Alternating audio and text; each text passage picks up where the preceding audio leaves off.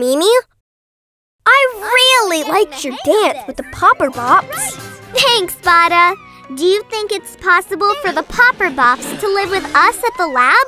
No, I don't think so. The Popper-Bops live in the desert because they shouldn't have any water. Let's see if we can find some other animals that live in different wet and dry habitats. Great! Look here. Here are some fish, sharks, and whales. These animals live in water. So that means they can't live outside of water. That's right, Mimi. Look, that's a picture of an iguana. Do you know where iguanas live? Do they live in water, like fish? No, they actually live in the desert.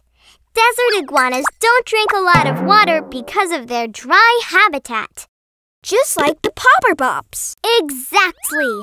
Do you see how it is lying on the rock? The desert is the perfect habitat for the iguana because it is dry and warm. Mimi, do you remember how the Popper-Bops are born? They are born in water. Just like frogs. Frogs are born in water as eggs. Then they hatch into tadpoles. Can tadpoles leave the water? Not yet. Once they become frogs, they can leave the water. Just like this one. So frogs can live both in and out of the water. Mm-hmm. Frogs are very special animals. Super! We better go help Mimi. That's all for today. We'll see you next time.